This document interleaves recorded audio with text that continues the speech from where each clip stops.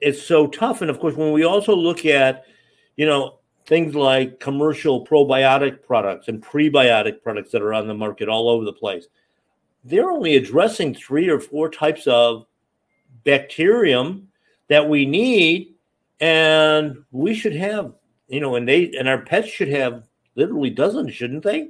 Yeah, no, absolutely. I mean, the probiotics are often synthetic, products that include just a few strains, as you said, and it's important that animals have a wide variety of healthy flora that if you're going to add to the diet. I know you talk all the time about food-based sources of natural probiotics rather than relying on these kind of packaged processed probiotics, so to speak.